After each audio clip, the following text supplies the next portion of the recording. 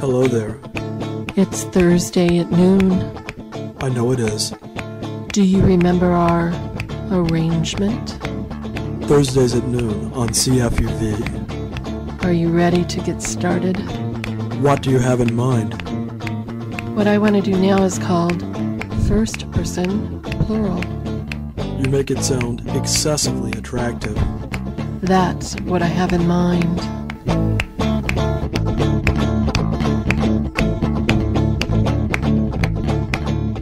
When you go on holiday, what's important to you? What's your priority? Relaxation. Ready to relax, huh? Relax and see the sights. If money or time were no object to you, what would a dream vacation be? Just what we're doing. Here in Victoria, Yes, huh? this is our dream. Just being able to come here and seeing this part of the world. When you go on a holiday, what's important to you? Weather. The weather, you like to go someplace warm or someplace cool? Someplace warm and nice weather, like So, get away from snow and ice and all that, and rain, here from rain. What about things like time with family? Are you trying to get away from family or be close to family while you're on vacation? Be closer with my family. So you go together as a family? How about things like seeing new sights, stuff like that? Oh, You like going to new places, or you like going to the same place every year that's sort of comfortable? I like to go new place. New place. Yeah. See new sights? Yeah. If money were no object, what would your dream vacation be? No money. It doesn't matter about money, it doesn't matter about time. You got all the time in the world and all the money to do what you want. What would you do? I want to go on cruise. Big ship. Yeah. On a big ship? Yeah. Tell me a little bit more. What's cool about a cruise? I can get nice sun anytime, like on the sea. Weather. Yeah. And I like sea, so we can see a nice view. The point would be to be someplace nice and sunny and out on the Close ocean. with my family or friends on the ship. Yeah. It's not important for me, like casino and stuff. Okay. What about you guys? Where would you? I will stay in luxurious hotel. Room service? Sure. Yeah. Are we talking spa here with the masseuse coming by every day? Yeah. Yeah. Casino also. Yeah. You like a casino? Yeah. Well, money's no object, you know. How about you? I don't know. Yeah. It's a good idea to go to hotel and then just relaxing. Yeah. So just taking it easy, having other people pamper you. Okay. Are you from Victoria? No, I'm from Switzerland. When you go on holiday, Yeah. what's important to you? Yeah, important for me is to see new things, new people, to meet new people, maybe to learn the language, like now, English. Holiday is also good for rest and take time to think about. If money or time were no object, what would be your dream vacation? Maybe to go to Alaska, to look all the nice nature and maybe to see some animals there, like moose and whales and something, and then to travel around. Okay, well, thanks a lot. When you go on holiday, what's important to you? Getting away, getting to a new place, getting some rest, spending time with your family, anything like that? Something new, something fun, spontaneous, relaxing, exciting. If money and time were immaterial, what would be your dream vacation? I'd probably go to Jamaica. Jamaica. I don't know, I don't really make plans. I'd go and Just figure it out once you got there? yeah, pretty much. Okay, when you go on holiday, what's important to you? Oh, definitely rest, going to a new place. As long as it's resting and relaxing. If money and time were immaterial, what would be your dream vacation? Oh, I'd love to take a Mediterranean cruise, stop in Egypt, see the pyramids of Giza, the Temple of Karnak, that sort of thing. Definitely love Egypt. Have you been there before? No, but I'm a big study of Egyptology. So. Okay, so that makes sense.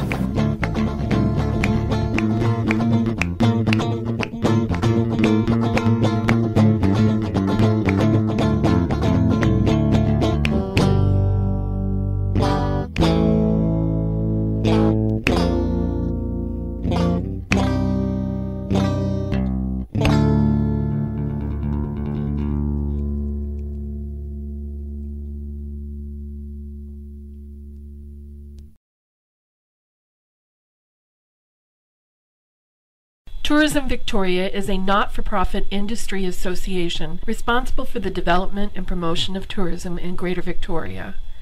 It is funded operationally by over 900 business members, 5 area municipalities, and Tourism British Columbia. Tourism Victoria is responsible for destination advertising, market research, increasing leisure travel, and meeting and incentive travel for the Greater Victoria destination. It is responsible for servicing visitor inquiries, including providing information, making accommodation bookings, selling activity tickets, and fulfilling mail and email requests. Tourism Victoria maintains 2 offices in Victoria. One is the nation's busiest visitor info center at 812 Wharf Street. The other is the administration office at 31 Bastion Square.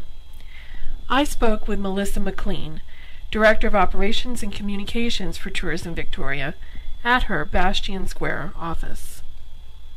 How dependent is Victoria on tourism? Victoria economy is, I think, very dependent on tourism.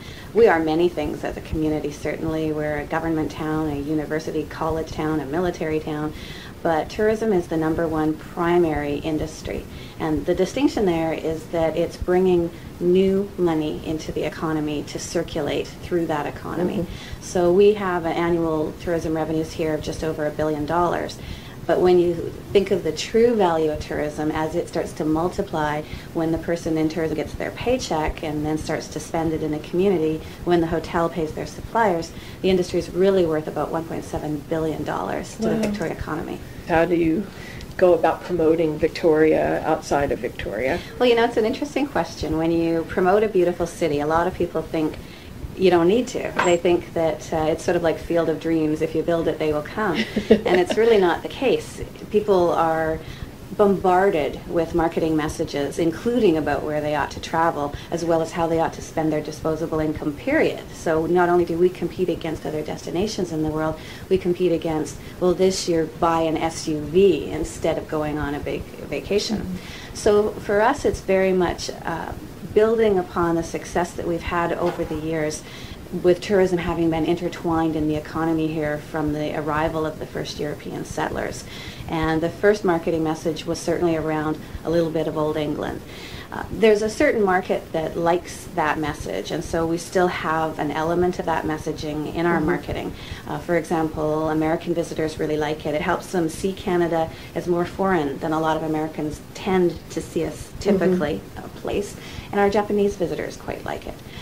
But beyond that, the growth for us has been in promoting the natural beauty of Victoria and doing that through having people see this area as the launching pad for spectacular adventure vacations that range from soft to hard adventure. I think that people often had a perception previously around adventure as being something very high risk, where you've got to be rappelling off a mountain or bungee jumping. For it to qualify as adventure. And in fact, Tourism BC's slogan for the past 20 plus years has been Supernatural British Columbia, and you see in the advertising people roaring through rapids and rappelling down mountains and so forth. There's been a real evolution of what is adventure travel thanks to the baby boomer, and it all ties in, I think, very much to the baby boomers' desire to find the fountain of youth, to extend life as long as possible, to be active even in their holiday pursuits. And so there's a whole continuum from soft, meaning low-risk adventure activities like low-impact hiking, bird watching, which actually ranks as the #1 leisure activity of today's baby boomer. Are they actually like buying the binoculars and going out with the little guidebooks and looking for rare birds, or is it just hiking? Or well, there's all levels of bird watchers, but it's absolutely buying the binoculars and hiding out in the marshlands and forests. There's everything from the golf and the freshwater fishing, and you start to ramp it up in level of risk until you find yourself at that hard end of the adventure equation. And that has been really spectacular for us as marketers, because people get the combined benefit of this being a city, albeit the most uncity-like city a lot of people have ever been to, where you can have the comfort of the wonderful, luxurious hotels and all of the restaurants and attractions and so forth, and you can spend your day out at Gowland Howard Range Provincial Parks hiking and bird watching and enjoying, and then come back to an amazing West Coast dining experience and cuddle up underneath the plush duvet comforter. You kind of have a taste of everything. Yeah. Then. Do you use a lot of your own original market research, or is a lot of what you know about the market come from like centralized sources in tourism where you read other studies that kind of give you general information and then you see where Victoria can tap into that? Well, being on an island is a bit of a blessing in that folks have got to hit a certain point of departure off of the island, where typically there is, we hope, a short waiting time to depart.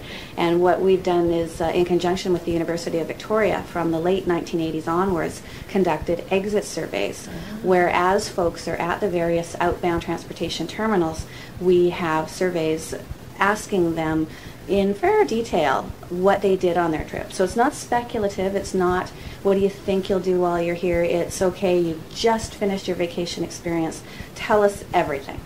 And we've gathered over 10, 12 years some amazing primary data about people.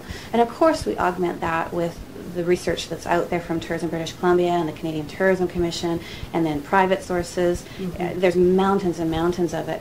And a lot of it is around what causes groups of people to decide to move in a certain direction. Right now we've got staff on a 16-day road trip through Washington, Oregon, Northern California, promoting Victoria as a family destination for the summer. And the focus is more activity-oriented around commercial attractions you can visit, parks the kids can play in, things the whole family can do together. The key market that we seem to attract is the couple, referred to in our industry as the empty nester, where quite often both husband and wife are still working, the kids have flown the nest, the house mortgage is paid down, the car mortgage is hopefully gone. These are folks who don't necessarily have a lot of time, but they've got disposable income, and they need to get off the urban rat race. And so for them, we're pitching luxury, sanctuary, but still activity. Seniors are very interesting because they used to be very straightforward. They sat on a bus and went on a bus tour, like a 21-day tour of the Rockies. And that was very easy for us as tourism marketers to see and understand how to deal with. Well, seniors are so much more active now that we're seeing huge shifts in the bus tour market, declines to be quite honest, and we're seeing seniors heading out on their own. We're seeing them in elder hostel programs where these are not low-level workshops they're attending. They're with a marine biologist from the University of Victoria studying tide pools, then spending the next day with an archaeologist at the Royal BC Museum. I mean, these folks are digging in. And so the whole growth around learning vacations, it spans many age groups, but in particular, the seniors have just a massive appetite for this type of vacation. There are a lot of vacation destinations nowadays that kind of offer a fantasy. They really aren't life experiences in the sense of, like getting out in the wild here or on the island or something like that. You go to a park, it's very contained, you're inside a fenced area, and experiences are provided for you. Being authentic is really important because we believe that people want to come to a community and to varying degrees experience life as the locals do. And I admit that is to varying degrees. Some folks are here to rent a cabin, read a book, look at the ocean, and never even talk to a soul. And then there's someone on the other side of the spectrum that wants to, become a local. So for us, we really present Victoria very much as it is. Although certainly there are those who criticize us, who say, well, if you're presenting Victoria as it is, then why are social issues of concern to you? Why do you rile against panhandling and so forth? Are you trying to create some sort of a magic kingdom for visitors so they don't see the real Victoria? And we say, well, no, we think that social issues are a community issue, and we think that we need to address issues like homelessness for the people who are homeless, for the community overall, and the visitors are almost incidental to that. And so sometimes we're misperceived as attempting to create, in a way, a fantasy, maybe not a Disneyland, but this perfect paradise. And it's kind of it's an inaccurate perception of what we're trying to do. Thank you very much. I appreciate it. Oh, you're welcome.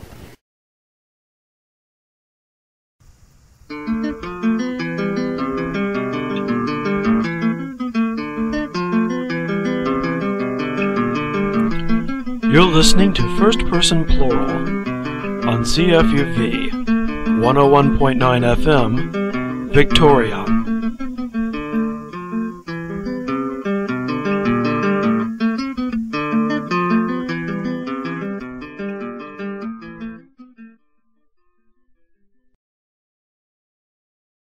We're going to talk a little bit about our vacation. Well, it wasn't really a vacation, it was sort of a move, but we treated it as a vacation in September of 2000. It was kind of a combination vacation and move. And we took our time. We left North Carolina and drove all the way out to Victoria. It was an interesting route because we started out by leaving our family in North Carolina, and the first couple of stops along the trip were visiting friends and family. Once we got past Minneapolis, or got to Minneapolis, we didn't have any friends or family, so we started doing the hotel / what do you call those things? Attractions along the highway route. Points of interest. Ah, yes, points of interest. I think is the tour bookism for them. It had a little bit of everything. I mean, the first part of the trip was visiting family, and then the next part of the trip, visiting friends in big cities where there was something to do. Then we were out in the middle of the prairie, kind of doing the American tourist thing, and then we were doing the sightsee as we drive by thing. It was a vacation. It was many vacations in one. It was a multiple vacation. It was a simulated vacation. Yes. The Mall of Americas, it's an easy target. And it was the first sort of kitsch stop on the way. It was a 4-story mall, I think the largest in the world. No, West Edmonton is largest in the world. Oh, they argue over that all the time. Yeah, so right away the notion of objectivity is out the window because apparently it's something that can be claimed. And that self-identification suffices to establish. It can be measured in several different ways, too. Number of visitors, number of square footage, number of stores. Proximity to the Vikings training camp. Or to the, what's the name of the stadium that the Twins and the Vikings play in? The Metrodome. Is that right? Yes. Or that's probably. I think it's the Hubert Dome, isn't it? Hubert Humphrey. Hubert Humphrey, that's it. There's another H in there. It's Hubert Horatio Humphrey, wasn't it? I don't know. Its middle name began with an H, but I don't recall what it was. No, it's all run by Jesse, the governing body, Ventura. Yeah, Ventura. So actually the whole Minneapolis-St. Paul area has become something of a simulation. There's a lack of authenticity to it. When your governor used to be a wrestler. Well, the stock line that the wrestlers have, no one the rest of wrestling is fake, is that it's no more fake than the rest of everything else into our real life. And what frightens me is that they may be right. Like Baudrillard's comment about Disneyland, that the real sham surrounding Disneyland was not that they put together this sort of fantasy world for you. It was that once you went out of the exit back into the real world, that it was in fact the real world and not just as simulated in just the same way that Disneyland was. I think that was a bit pessimistic, but I think that the point needed to be raised anyway. Oh, yeah, and then there's Lake Wobegon, which is a simulated hometown. Oh, yeah. I never even thought about that. But they were in the mall, man. There was a Lake Wobegon store, which was one of the coolest stores in the mall. Yeah, I bought a T-shirt there that said "So many books, so little time," and the proceeds supposedly went to Minnesota Public Radio. And a lot of people don't know that the Prairie Home Companion in Lake Wobegon was a figment of Garrison Keillor's imagination. So, it's mythical. So then we took off after Minneapolis, and we saw Well, first we saw southwest Minnesota. And the ghost town, and you knew it was a ghost town because it had its own sign that said ghost town. Oh, yeah, the last guy to leave put up the sign before he left. It was the only thing we could figure out. But it was complete with wind and tumbleweed, so, and there was nobody there. Oh, yeah, that was nice of that with the tumbleweeds. That added real verisimilitude. Of course, the cat sort of became a kite from the wind as we were taking her out on the leash. Oh, that was at the Missouri. We stopped at the Missouri River. They were planting additional grass there to simulate prairie because the real grass had been killed by everybody tramping all over it. With a simulated teepee, remember that? Oh, yeah, the simulated teepee. Oh, God. It was a sculpture of a teepee. Yes. And then it got really kitschy because we went to Mitchell, South Dakota. Oh, that was before. Mitchell is east of the Missouri River. Yeah. So we saw Mitchell before we saw the Missouri River. Yes. And we saw the Corn Palace, which is a big old building in Mitchell, South Dakota, that they redecorate with fresh corn every year in entertaining shapes. No, it's not fresh corn, it's dried out corn. Well, yes, but I don't mean fresh in the literal sense. I mean fresh in the it's sense the of leftover corn. Yes, as opposed to the old corn that they dispose of from the year before. They use corn removal techniques and then put the fresh corn in appealing patterns to create some representational, some otherwise, to create a colorful corn mosaic effect, which they redesign every year. I think they went back to the 19th century. We saw photographs of the Corn Palace. 1898 or 1893, I'm not sure which. One year, I believe 1913, they had a swastika on the front. This was while it was still, before it had acquired its current signified, as it were. Yeah. And the proprietors of the Corn Palace had put up a sign saying essentially this, saying, it doesn't mean Nazism, it's a good luck symbol that pops up in certain cultures. And I noted from my own reading that Kipling had used it in a couple of his books. He'd appropriated it from the Indians when he lived there. And it wasn't called a swastika. It has like 100 other names, but it just looks like a swastika. Yeah, it's a pretty common symbol. And there was a woman looking at one of the photographs, of this photograph in particular, of the swastika-bearing Corn Palace. And I began giving her a short history of the swastika and told her essentially what I told you. She said, I know quite a lot about this. Do you work here? And I decided to have some fun with her. I said, well, until 2 weeks ago when they fired me, so I just come here and do this for free now. And I think she believed me until Patty had to dissuade her from her belief. Yeah, she was scaring me. She was believing you so badly. I was like, oh no, we can't let this poor woman leave here freaked out. I must have had the air of credibility. Anyway, after Mitchell, after the Missouri River, we did the Badlands, I think, was the next stop. And that was quite beautiful, but there still was simulated stuff there. We simulated herds. Mm-hmm. They had simulated herds of antelope. The antelope were not simulated, but the herds were. In the sense that they weren't naturally occurring anymore. They had been restocked. There was also supposedly that we didn't see, and we saw the antelope, but we didn't see the 500 head of buffalo that were supposed to be running around in there somewhere. The Badlands was kind of a turning point for me on that trip. I mean, we had sort of done the kitschy stuff, and it was kind of fun, and we didn't take the route that takes you by the big ball of string, but I thought about that. It was that kind of a trip up until then. But I had read earlier in the summer, Bury My Heart at Wounded Knee, and I had read about this area, the Badlands, because that book is about the history in the mid-1800s of the Oglala, when the Oglala had resisted the whites coming into the area. And the Badlands is adjacent to the Black Hills, and the Black Hills are very sacred land to the Sioux. Wounded Knee was probably, about 50 miles south of where we were. We didn't go all the way down to Wounded Knee. I actually don't know where Wounded Knee is. I think it's still in South Dakota, but almost in Nebraska, and it is in the Black Hills. When I got there, and when I realized that what I was looking at, the land that I was looking at, was what I had read about earlier in the summer, my feelings about the place began to change. And it was kind of interesting because the kitschiness continued. I mean, we went to Rushmore, and there was all this kind of official line, if you will, official story of what Rushmore was all about. And there were like all these little trinkets that you could buy. And we had lunch at the cafeteria at Rushmore, and they have the all-American meal that's served to you by a foreign exchange student. All the wait staff there were from other countries. They had the countries displayed on their nameplates just so that you knew that. And the all-American meal consisted of a hamburger, fries. What else was it? It was hot dog. A hot dog, that's right. And apple potato pie. Chips, we took a photograph Coke, just for the sake of documentation. Yes. We wanted to be believed on this one. And, it was sort of like the simulated melting pot in the cafeteria. It was kind of weird. It was sort of like we were being treated to a... Fake unity? Yeah, I don't want to quite say fake, because that sort of implies something that I'm not sure is true, but it was a forced one. It was a forced unity. I mean, I think the exchange students were genuinely trying to help, and I think that they were genuinely happy to be in the park. And I think that the motivation of the park in having all of the flags and having all of the exchange students there and everything was probably a good motive. I don't think it was like wrestling where they were really trying to present something that wasn't real, but it still didn't ring true. It had a stuck-together feel about it, a simulated feel about it. Then knowing what the history is of Rushmore, and knowing that that was a way of stamping on sacred ground the white imprint. I mean, it just has an imperialistic background to it. And, of course, nothing in the park went after that. Nothing in the park said, and oh, by the way, this is a monument to imperialism. But in a lot of ways, it really was. I mean, it was really saying, ha-ha, we won, we beat the natives. And this proves it, because we etched the faces of our leaders into your sacred ground. So I felt very odd there. It had a surreal kind of scary feeling to it in a lot of ways, and a shameful feeling.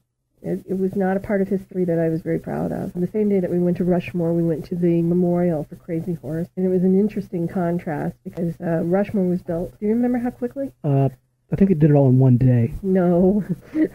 I actually don't know. Yeah. I think it was like 13 or 14 years, though. I don't think it was a long, long time. Crazy Horse, on the other hand, was begun in the 1930s.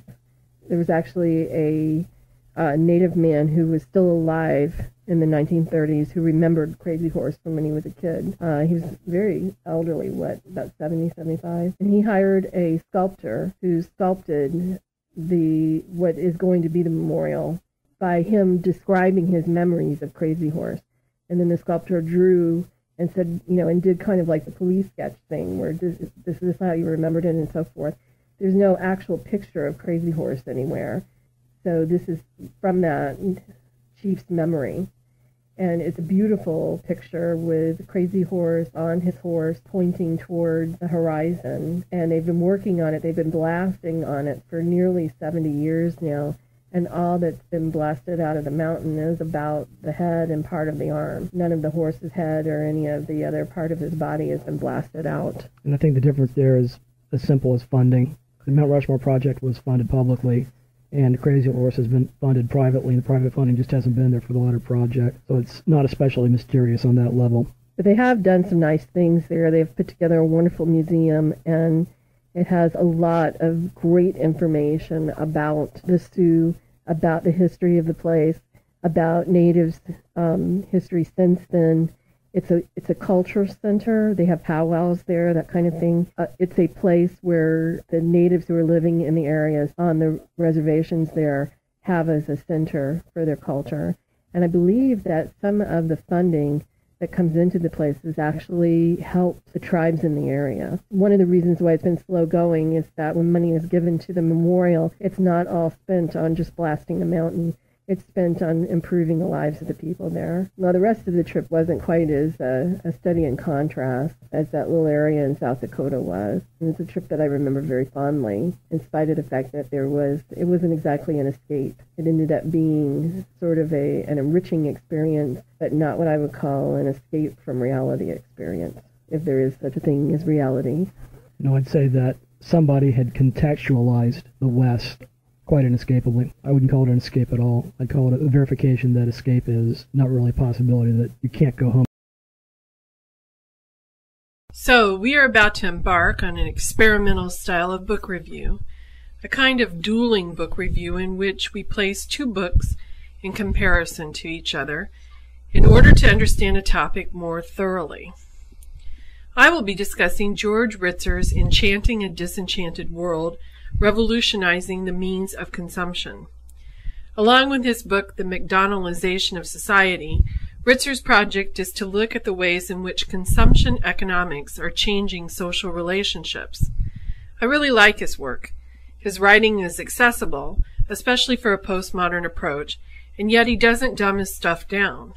He challenges capitalism where it lives at the end of the 20th century. My book will be Simulations by Jean Baudrillard. Simulations consists of two essays by Baudrillard, the first of which is entitled The Procession of Simulacra, and the second of which is entitled The Orders of Simulacra. The essays are an attack on metaphysics, both deconstructing the notion of a pre-existing real, a notion Baudrillard calls the reality principle, and rhetorically reversing the privileged status of any pre-existing real over its simulations, assigning privilege instead to the simulations Baudrillard calls hyperreal. I would like to discuss Ritzer's text and Baudrillard's text in light of vacations. As a mobile society, Canadians hold their, quote, holidays, close quote, as sacred. It is a time when people go somewhere. Ritzer would suggest that that somewhere is changing as North Americans become more consumption-driven. A great deal of the consumption done on holidays has always centered around food, a place to stay, and souvenirs. The latter has been kitschy for a while, especially with the advent of plastics in the 1920s and 30s. But Ritzer asserts that the fakeness has spread to the food and the places to stay, as well as the little plastic trinkets marking the trips. Amusement parks have outgrown the Ferris wheels and roller coasters of the 1950s and 60s to become full-scale shopping meccas where people eat, sleep, shop, and get thrills. Ritzer writes, quote, "For one thing, malls have become tourist destinations. Malls have everything. They have an amusement park. They have a roller coaster. This combination is spectacular and a powerful lure to the traveler. In Canada, the largest tourist attraction is not Niagara Falls, but rather the Edmonton Mall." Close quote. Baudrillard implies inevitability of the simulacrum. He attributes to it a presence that trumps that of the objectively existing, not merely mocking the validity of the original, but superseding it. It begs the question of what is real, and does so in a way that exposes the term as untenable. He sets up a hierarchy of simulation, 4 levels which he calls orders. The first order is that which attempts to emulate an original. The second order is that which misrepresents an original. The third order attempts to create the impression of an original where none exists. The fourth order is that which bears no relation to anything that could be called an original. He delights in exposing the self-consciously artificial. Among his examples are the Tessidae tribe being returned to its, quote, natural habitat, close quote, and, quote, maintained there, close quote, by the, quote, scientists, close quote, who had discovered them. Also cited are the caves of Lascaux, which, subsequent to their discovery, were barred to the public inspection beyond glances through a small plate of clear plastic, but whose discoverers constructed a replica nearby for the purposes of public inspection.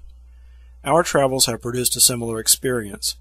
We traveled through the Badlands of South Dakota in the summer of 2000 and were surprised to encounter, among other things, a number of antelope at play in the region, as in the song Home on the Range. I had been under the impression that they had been largely driven off or killed outright by Caucasian settlers in the 19th century.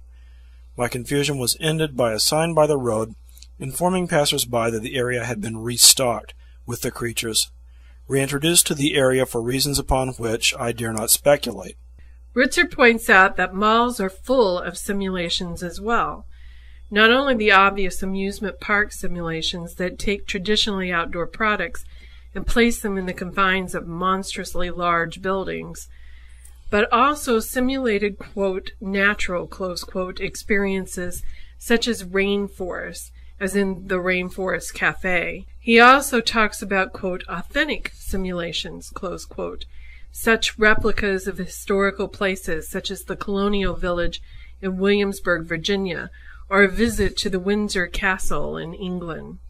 While the site of the vacation is, quote, real, close quote, in some sense, the experiences are manufactured and are offered as a spectacle.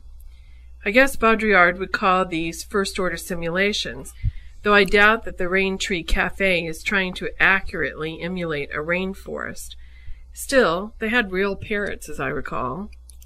Baudrillard has a section in his book devoted to Disneyland. He calls it a third-order simulation, not because it is a deliberately infantile quasi-culture, but because its latent function is to deter visitors from the realization that the world outside Disneyland, meaning the rest of California, the rest of the United States, and the remaining area of the globe, is just as simulated as Disneyland. When one leaves Disneyland, one is not going back to the, quote, real world, close quote. Baudrillard's proposition is that Disneyland was made manifest to combat the notion that there was a border defining and enclosing its imperatives. That's interesting in light of Ritzer's theory regarding why these simulations exist. Ritzer uses Max Weber's understanding of institutional rationality to contrast how these consumption meccas actually function and how they feel to the consumer. On the one hand, such places as Disneyland or Mall of Americas are a controlled environment, complete with surveillance, guards, gates, fences, etc. They are also places of businesses and are discussed in boardrooms and portfolios in terms of growth rates and returns on investments. These symbols express a rational view of such places, measuring, calculating, and controlling these institutions with precision and predictability. In this discourse, such places are disenchanted and rational. On the other hand, these places are meant to be sources of escape from the rationalized world. People who deal in highly rationalized spaces pick vacation spots as, quote, getaways, close quote. Disney is supposed to be a place far removed from bottom-line thinking, a place where troubles are forgotten and fantasies come to life. Ritzer writes, quote, the cathedrals of consumption can be described as being highly rationalized. Rationalization leads to disenchantment. Rational means of consumption can themselves have enchanting qualities inherent in their rationalized natures. In spite of the latter, the central problems confronting the cathedrals of consumption remain rationalization and the disenchantment engendered by it. Close quote. However, Baudrillard regards the historical genesis of simulation as running counter to the conceptual underpinnings of capitalism, and of communism for that matter. He typifies the Industrial Revolution as being informed by certain ideas of a teleological nature regarding materialism, production, and universalism. The revolution, like all other revolutions, needed an ideology, and it had one. But the onset of simulation disinformed the precepts of the industrial ideology, making them obsolete from the day that reproducibility became the criterion for what would be produced. Baudrillard cites Marshall McLuhan's work and notes its similarity to his own. Ritzer doesn't believe that this tension between rationality and simulation works out as intended. Disney only thinks it's in control. Malls only think they are controlling the experiences. It is a story told about a spectacle. He uses Baudrillard's concept of, quote, implosion, close quote, to help understand how all these things are making previously well-defined boundaries fade into what he calls, quote, de-differentiation, a growing inability to differentiate among things and among places, close quote. These spectacles are undermining the very rationality upon which they were built. Like a perfectly charged demolition, the structure is collapsing on itself. This implosion has implications for society and human relations, many of which are negative. I think Baudrillard isn't that concerned with what his orders of simulation mean for society in general and consumption in particular. He doesn't seem to be. Regarding the control and stability issues you have raised, I note that he is unimpressed by the hierarchical. Like the agnostic who would know if, given that God is all-powerful, whether he could make a rock too heavy for him to lift, Baudrillard notes a suboptimality of presence in any original that cannot create a duplicate of itself. He spends much of the second half of the book advancing the duopoly as a more stable form than the monopoly, and the symbolic exchanges between the two poles of a duopoly as becoming more defining than any residual grounding their system might have in the routinely substantive. Ritzer's cathedrals of consumption must fail, according to Baudrillard's paradigm, unless they resign themselves to forming a totality with the customers. Explain what he means by totality. Does he mean that they must seek to totally control customers, or does he mean that the cathedrals must adapt to the customers as readily as they expect their customers to adapt to them? I used the word totality just now to invoke a yin-yang relationship. It implies a lack of primacy and resistance to the imposition of models featuring linear causality. If my understanding of the text is adequate, the supersession of production by reproduction necessitates our modeling the situation as analogous to universal gravity. The Mall of America pulls on the consumer, but the consumer pulls on the Mall of America as well. Then Ritzer and Baudrillard are on the same page. Ritzer writes, quote, this analysis was put in the context of the overall shift from production to consumption. However, one of the things that this work indicates is that it is increasingly difficult to sustain a clear distinction between production and consumption, especially in the contexts analyzed. In the new world of consumption, especially as it is increasingly dominated by entertainment, it will make less sense to distinguish between production and consumption. Close quote. I think this is where I start to differ with Ritzer. An important point he never quite makes in the book is that much of the so-called production done by consumers really is replications of consumptions. Instead of making music, they reproduce music through their CDRs and DVDs and MP3s. Instead of creating a cultural alternative, Most people simply repeat what they hear and see on television, in the movies, and in magazines.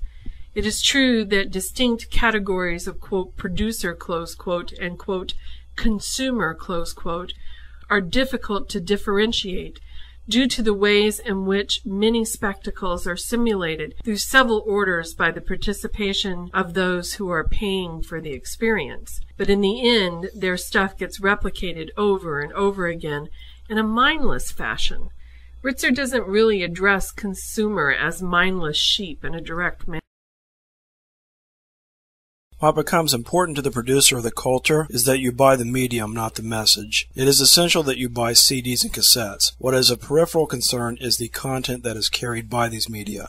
This fits Baudrillard well, although technically the essential point is that you must pay the producer for the material aspect and the content, which is certainly symbolic in the conventional sense. I would point out that a reversal of form holds here. The audio content is the original, which must be protected from replication via intellectual property laws and so forth, and the items that are prized because they can be replicated, because they can be standardized, are the CDs and cassettes, which must be playable on CD players and cassette recorders. There is an italicized passage in the book where Baudrillard writes, quote, "The true ultimatum was in reproduction itself," close quote. This is where he considers the most distinct break from capitalist and Marxist ideology to occur. He states explicitly that the global process of capital is founded in what Marx called, quote, "the non-essential sectors of capital," close quote. And by the way, those are Baudrillard's words, not Marx's. He believes that technique dominates value, both by the utility theory of value and by the labor theory of value. Reproduction is not contingent on its products for its justification. It can stand on its own conceptually.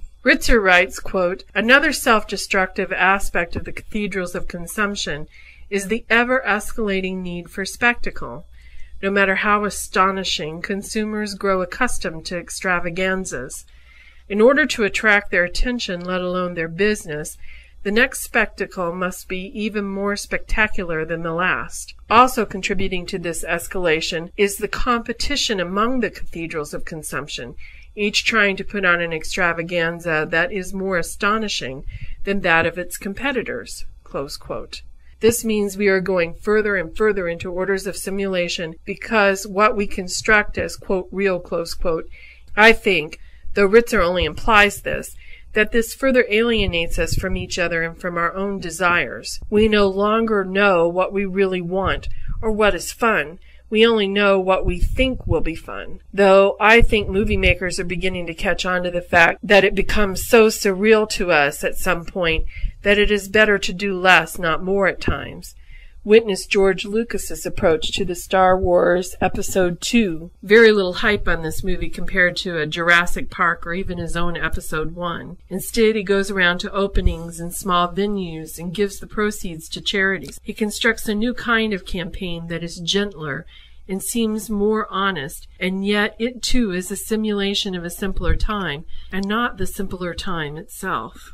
Just so, the existence of spectacle, to use Ritzer's word, makes it irrelevant to both Ritzer and Baudrillard whether an original can be located. I think that Ritzer is afraid that one has lost something vital at this point, but that Baudrillard is unconcerned with the question or regards it as meaningless. I wasn't aware that Lucas was doing what you say he was with the new Star Wars movie. It's typical of a movie mogul to believe, or rather to act as if he believed, that so far from one's not being able to go home again, if one simulates having gone home again, one has. Ah, Hollywood. Now, there might be some who would argue that the movies are exactly how we ended up in hyperreality. I thought it was rather poignant that people on television news programs, which is a first-order simulation at best, were discussing how watching the towers collapse on September 11th felt like, quote, watching a disaster film, close quote, which would be a third-order simulation in that disaster movies are not claiming to be reality, but they are claiming to seem like reality. Quote, unbelievable, close quote, was the word I most frequently heard. It was unbelievable because we are so used to simulations, to being able to say to ourselves when things are uncomfortable, this is not real. Of course, since September 11th, we have managed to experience a number of fourth-order simulations, including a recent fundraiser where George Bush gave pictures of himself on Air Force One at the command post after the attacks to anyone who donated $150 to the Republican Party. I heard about this fiasco on Jon Stewart's The Daily Show, which is not really the news, but a simulation of the news meant to poke fun at the news, and yet I bet I get more of my news information by watching him than from any other source. And now my brain hurts. The key point about the comparisons of the events of September 11th to motion pictures is that their surreality was used to demonstrate their reality. It was because the footage bore a closer resemblance to a Hollywood action film than to the mundane world that one was to conclude how really real, how uber-real, the World Trade Center attacks were. The simulation had become, in practice, the standard by which reality was to be gauged, with an ontological hierarchy granting primacy to that which resembled the simulation above that which did not. I think that the reaction to the attacks afterwards have served to further blur the lines between phenomena and representation, between what we think is real and what we think is simulation. That's why I bring up Jon Stewart. The truth is that I get as much, if not more, information about the world from his show as I do from CNN, and I am entertained in the process. In some ways, it is like the simulation of the news is so self-aware that it is a simulation that it becomes more believable. CNN is a simulation as well, but it pretends not to be, and that leaves me feeling cheated.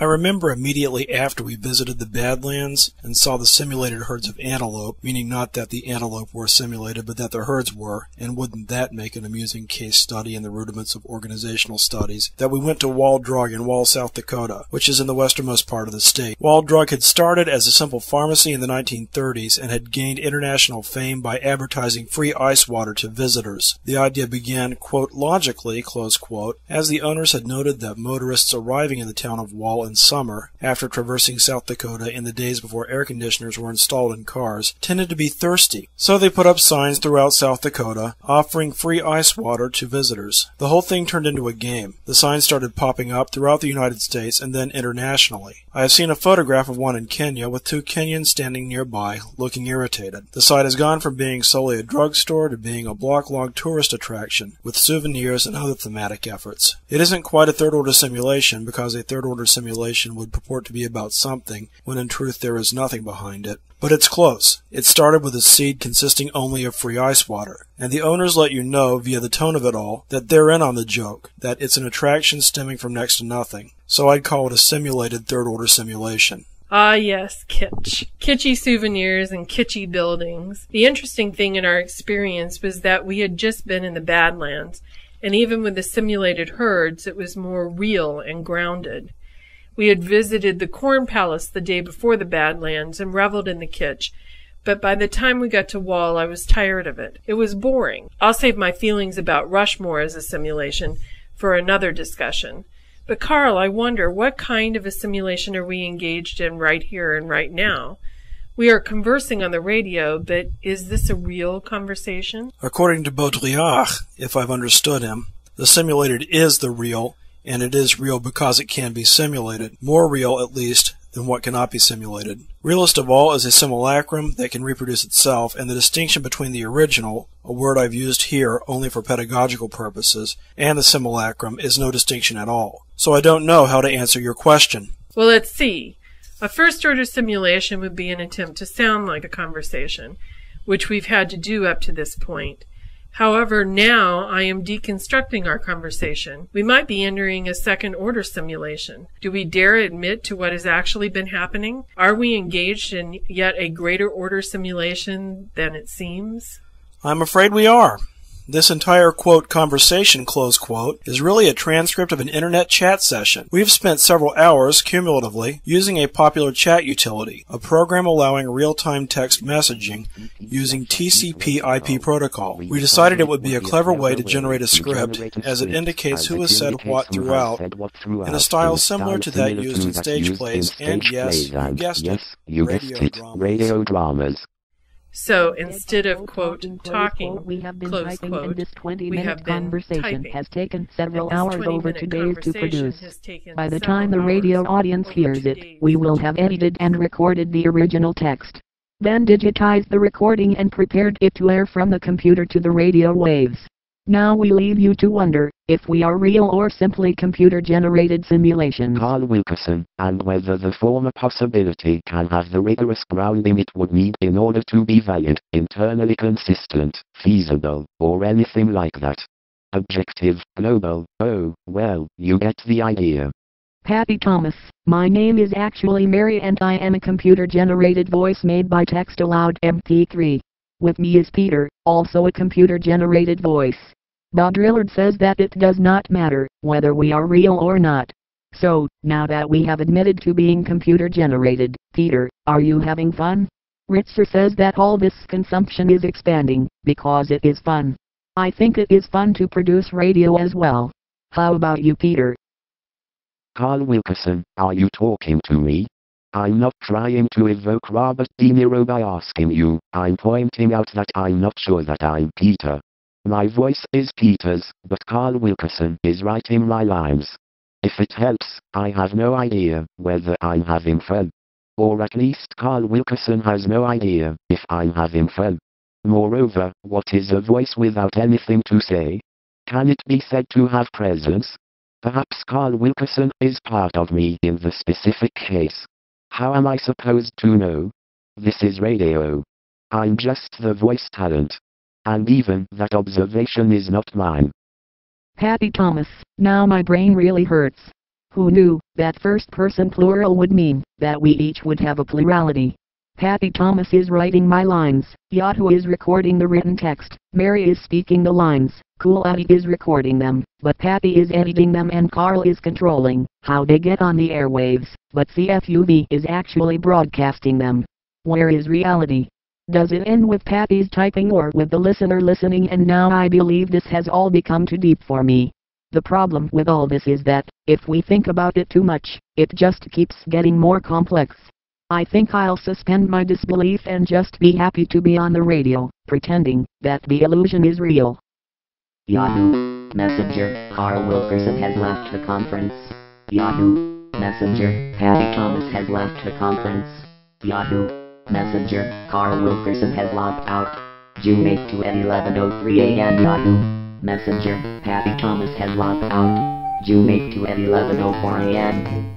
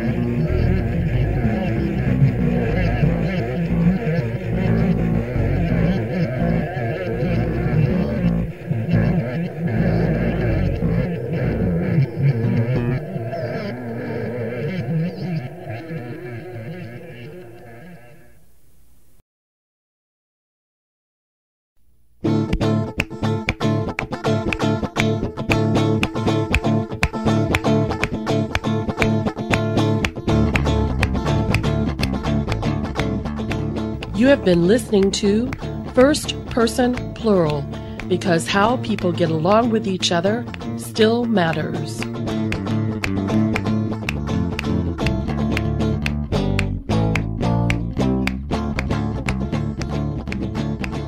First Person Plural is a show created for community radio by Carl Wilkerson and Dr. Patty Thomas to examine social and organizational issues.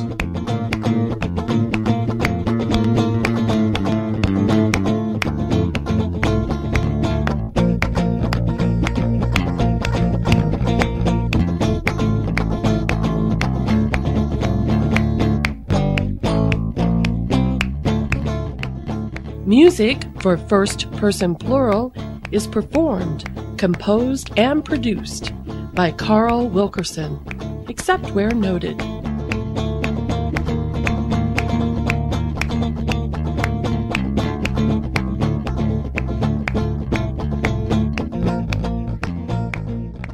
For more information about First Person Plural, Dr. Patty Thomas, or Carl Wilkerson, visit our website, www.culturalconstructioncompany.com, or email us at fpp@culturalconstructioncompany.com.